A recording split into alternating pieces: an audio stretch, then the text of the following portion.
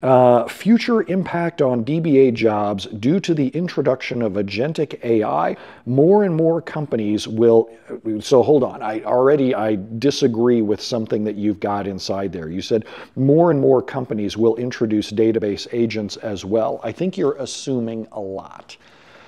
You're taking a technology that is in its infancy and you're assuming that it's going to be widespread quickly, and you're assuming that it's going to work well.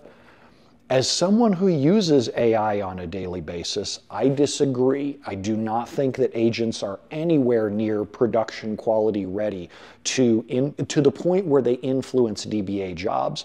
Where AI agents, in their limited functionality today, start to make sense is when someone commands them to do things. But do not lose 1 minute of sleep in your life about what AI agents are going to do to your job in the next 2 to 3 years.